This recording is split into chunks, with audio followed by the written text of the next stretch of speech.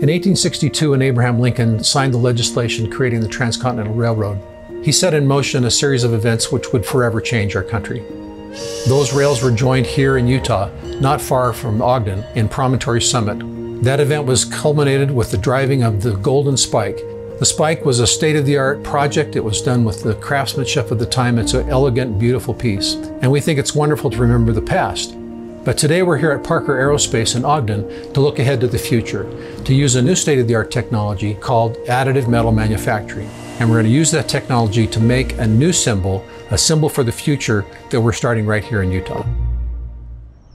Here in Ogden, we design, develop, manufacture, and support flight control actuation for commercial aircraft. We're really on the leading edge of designing and developing high-performance flight control systems for the business.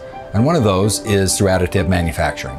If we can take today what is 30 components, a manifold, a piston, a cylinder, and rather than traditionally machine it, we can print it. You only have to print metal where you need it. This part was produced conventionally from aluminum and it was machined conventionally. This was 3D printed. It was about a 30% weight saving to design this for additive.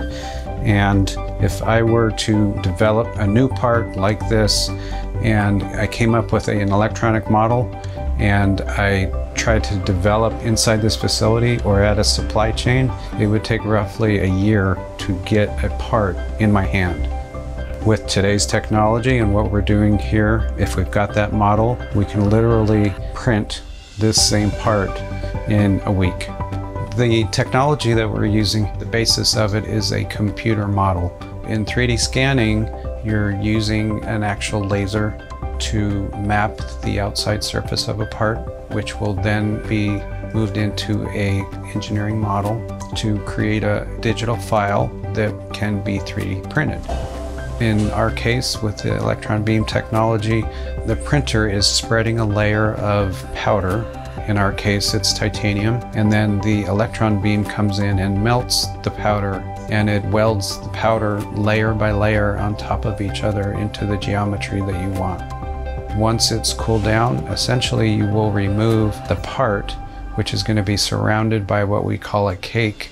It is moved over to another piece of equipment called a powder recovery system, and you remove the cake or that extra titanium from around the printed parts.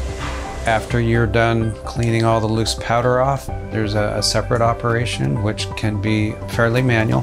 We have support material that we design into the part to support the geometry while it's being printed, and that needs to be removed. We feel very fortunate to be able to be involved in the Spike 150 project. We've been able to design and print our own spikes. This is actual titanium.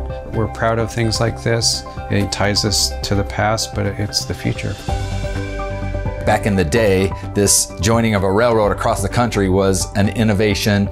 We think we're doing the same thing in a different way. Innovating new technology to be part of something bigger, to be able to say, hey, we've contributed to the next generation of flight is a pretty neat thing to say.